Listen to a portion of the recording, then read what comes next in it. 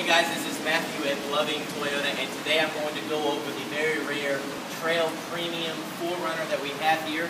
It is extremely sporty, and in my opinion, they produced it to replace the FJ Cruiser. It has a different set of wheels that I think are very sporty. It has the same ground clearance as the FJ did, which is 9.6 inches. Then up front, you can see a hood scoop that I think works really well with the headlights to give you a very aggressive, mean look up front. Definitely going to catch people's eye and get their attention as you go by. Then as you go around to the side, you're going to see that it has the same, it looks the same as any other 4Runner on the side, but then you come around to the back. And then you've got a different color bumper back here. That's going to be a difference.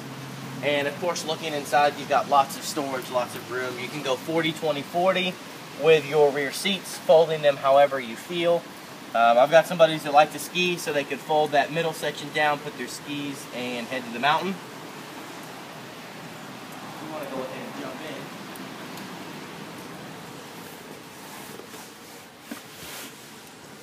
in. Now, since this is the premium, things like leather heated seats, that's going to come with the vehicle standard. You also get a sunroof, navigation.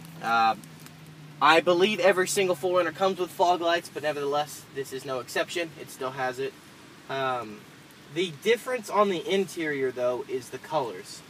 This is a very dark colored interior. I like it a lot. I think it makes it look more sporty inside as opposed to your SR5 or your Limited.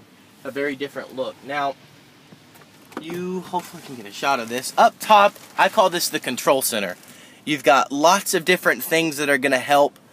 For example, locking differential, A-track. You have downhill descent control. You also have multi-terrain control. So if you're on rock, gravel, mud, you can change it in 4-low to adjust to the type of terrain you're on.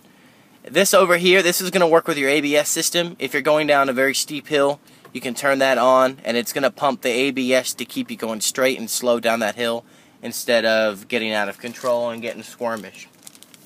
Of course, you've got your 4-high, 4-low. This is not electronic. You've got to actually pull this down to put it in 4-wheel drive, and then push over and push up to put it in 4-low. So you've got lots of options there. I like that. I'm old school. I don't like electronic switches. That protects you from that. Overall, guys, great 4Runner. I wish they made more. I don't know why we don't get as many as we should. But I'll tell you, it'd be a great ride for you to own. So if you have any questions, give me a call at 936-699-1000.